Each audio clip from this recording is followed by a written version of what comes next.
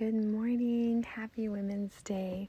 Today I am painting my friend Samoy, and we met when we lived outside of Detroit in Michigan, and we had joined a co-op, a homeschool co-op group that was in Detroit, and so that is where we got to know Samoy, and it was a really fun group.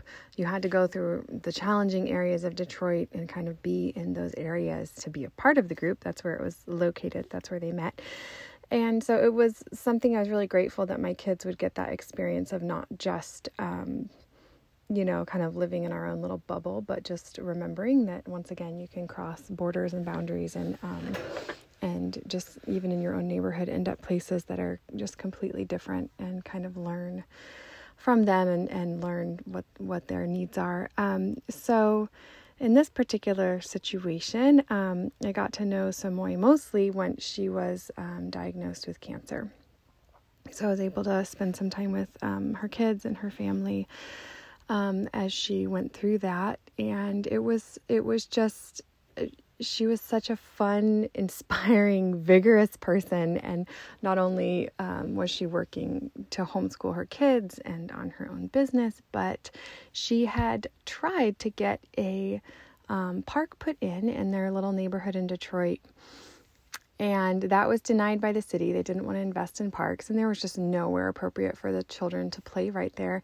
And so this was just she was really passionate about this, that the neighborhood needs a park.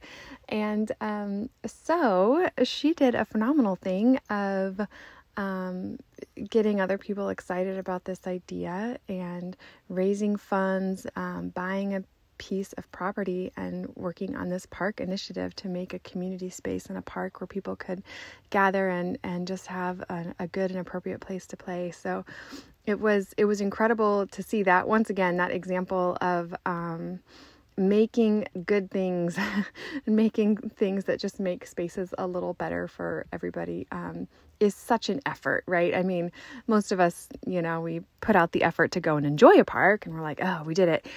But how cool is it to be the people that choose to make a park? I mean, that's incredible. So I don't know, it was really inspiring to me.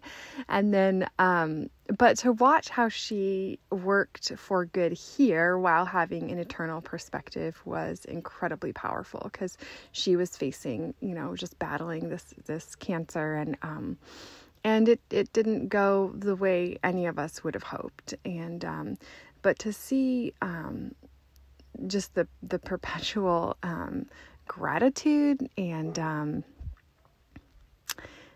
joy that she faced the struggle with was so impacting. And towards the end, I got to spend some time with her and her mom in the hospital. And I will never forget that visit, because hospitals just aren't fun places to be in. And there's a lot that we could choose to complain about in, those circumstances.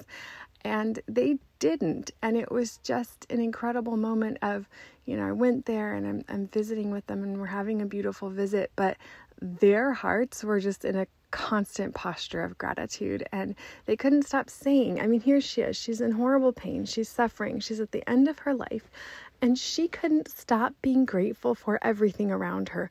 This is such a great, the place. They're taking care of us. We've met so many good staff, and just that was a tremendous impact on me. And I think that spirit of gratitude is what was able to propel her for the other work that she did as well. And I think when we are grateful people, that we are able to have a much bigger impact and see what we can be doing and how we can be helping, instead of, focusing on all of our own needs or all of our own wants.